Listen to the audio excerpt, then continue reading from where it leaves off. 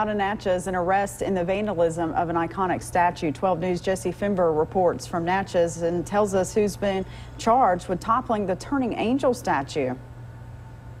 Yeah, thank you. Today, Natchez Police Department held a press conference where they announced the arrest of Austin Petty, who is being charged with felony malicious mischief after it was determined that he was the one who damaged the Turning Angel statue at the Natchez City Cemetery. Petty is 20 years old and is from the Crosby area. Police say he was with some friends when he climbed onto the statue and damaged it. Natchez police are stressing this statue wasn't damaged in protest. It was just a case of a young man not using good judgment. But I wanted to make sure before the end of the day that we removed any doubts about how all this came about, and to say that this is not part of what we have seen in terms of the national movement. Petty had his appearance in court today. He is on his way to the Adams County Jail, and his bond has been set for $50,000.